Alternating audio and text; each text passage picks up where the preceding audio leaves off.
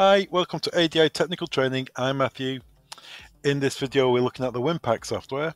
We are going to add a pro42r2b to a pro42ie1. So the main controller is installed. All we're going to do is add this controller to that. The controller is added on a RS485 loop. If we have a quick look at the PCB, you can see here at the top you got a bank of dip switches. This is where you would address the device. If you have a look in the manual that came with it, it shows you how to do it. Dip switch 1 will be address 1, dip switch 2 address 2. In my instance, this will be the second device I'm adding to the loop, so it's dip switch 2. You have normal reader connections here, pos, negative, data 1, data 0 and buzzer. That's what I've connected to. That's for reader 1, same for reader 2. Have a series of inputs and power outputs. Let's just have a quick look at the wiring diagram.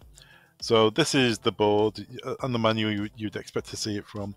As I say, normal wiring connections for the reader, lock outputs and what have you, nothing particularly special. It does support OSDP, but I'm doing this as a weekend.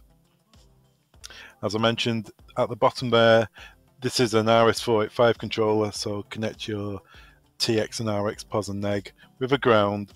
Dip switches, refer to the manual. It's too many ways of showing the addresses, but I'm using address 2, so that's dip switch 1 off and switch 2 on. That sets my device address as 2. Okay, let's go over to the Winpak software and add this controller. So with Winpak running, we would go to configuration, device and device map. Find our Pro42 and configure. Go to the CO boards, add a board. What board is it? Mine's a 2-reader input output. Click OK. What's the address? Address 2 for mine. Port 6, nothing to worry about there. Readers, reader 1 is enabled, reader 2 is enabled. So let's add them to the ADV. Let's change that. I'm going to call it an R15 because I've got an HID R15 reader here, so I'll just know which one it is. Okay to that. We're not using reader 2, so that's okay. What type of reader? Go back to there. What type of reader is it? It's a HID standard format. Everything's fine there. Door interlocks. How long is the relay open for? 10 seconds is too long. I always set it for 4 or 5. So 4. Okay. Okay to that.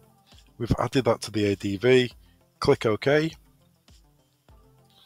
Everything's okay there. ADV is already active. Click OK. So let's go to configuration. Define. Let's define the access area. This is my site and existing readers. Show available devices.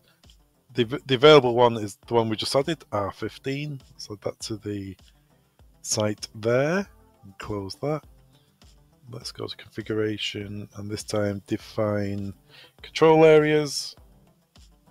Show available devices. Let's find a entrance. There's the R15 entrance within this control area. So copy it and drag it across. Close that. And finally, we need to go to access levels and make sure that the R15 is included in your particular access level. I've only got the one, which is ADI Tech, but you know, the site might have many. You need to make sure you add it to the right access group.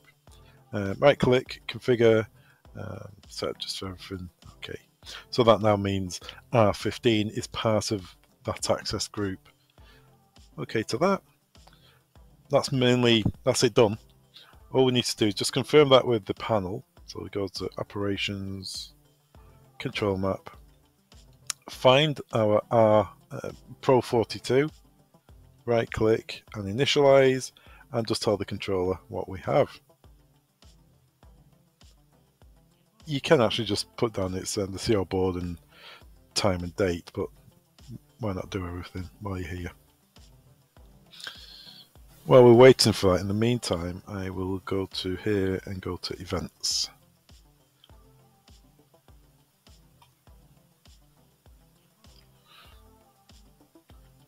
Okay, so that is the system added.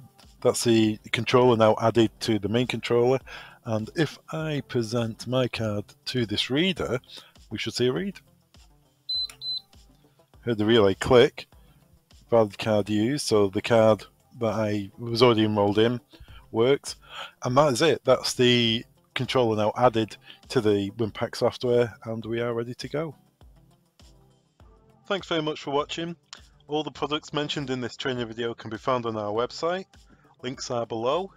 Don't forget to subscribe. Thanks very much.